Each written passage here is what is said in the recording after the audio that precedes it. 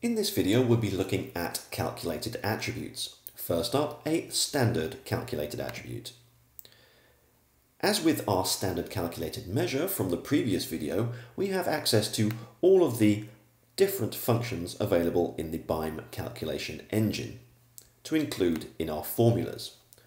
What I'm going to do now is I'm going to create a plan rating, which will separate out our client plans into good and bad plans based on their level of revenue. To do so, I'm going to use an if-then-else expression. I'm going to tap if and return.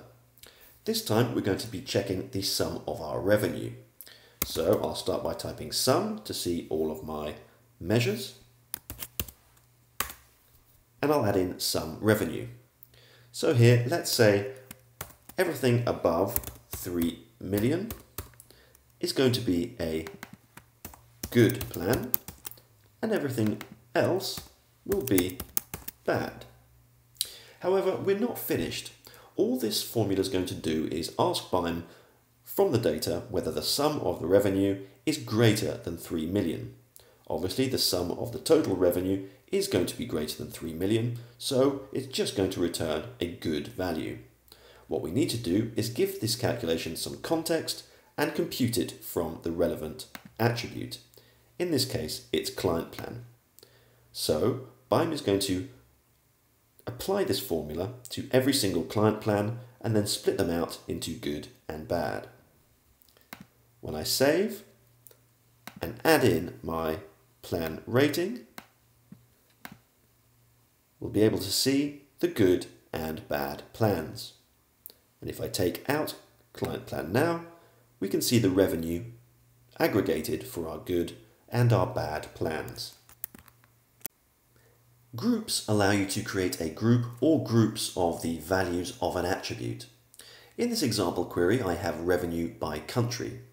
If I wanted to create a group called Europe with all the European countries in it versus the rest, I can do so using a group calculated attribute. So I'm going to create something called country groups, and it's going to be based on the country attribute. What I want to do is I want to select my European countries first, click the plus button to add them into a group. What we can do now is we can put the left values into another group and name that group. So I'm going to call that Rest of World.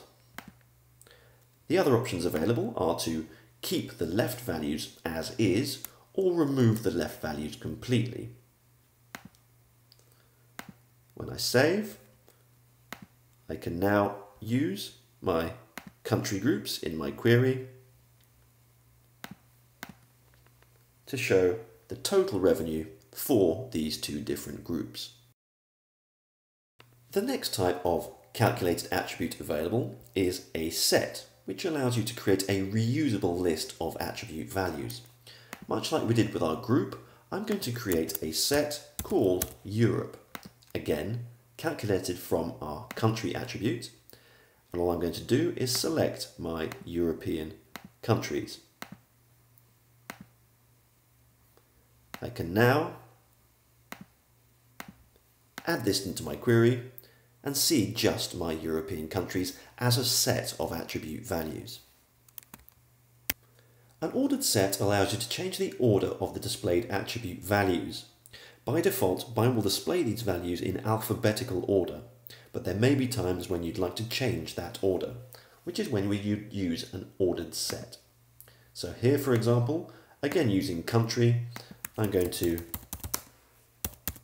create something called country reordered, and I'm going to put the USA and the UK at the top. So now, in my query, that order will be kept when using this ordered set. You can also rename the values of a specific attribute using a renamed set.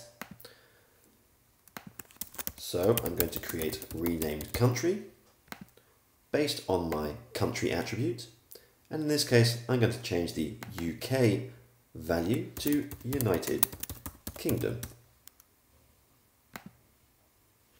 This will then be available to use in your queries. Next up, basket attributes, which allow you to create baskets based on value ranges.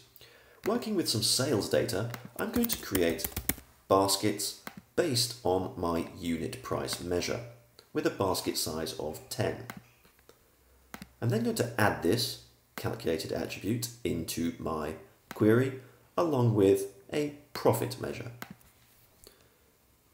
So, for every row in the dataset where the unit price was between 0 and 10, we can now see the amount of profit that was generated, and so on and so forth for all the other different baskets.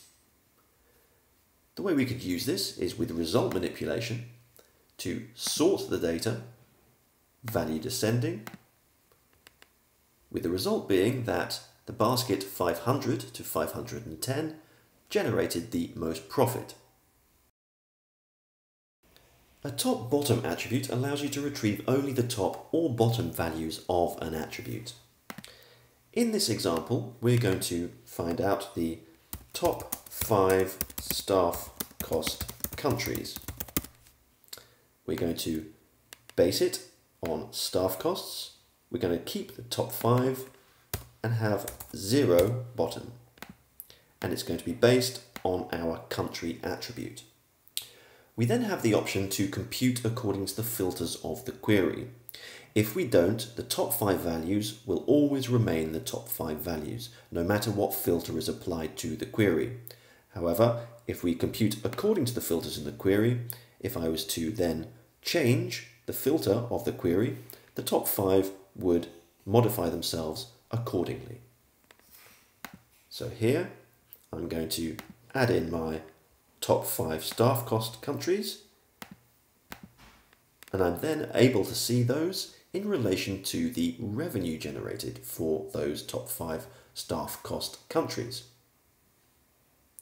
The last type of calculated attribute available is a global variable, which allows you to specify ranges within which users can vary the values used in other calculations. We're actually going to take a look at these in a later video when we add global variables to a dashboard. We'll see how we can create them and how they work within an example dashboard.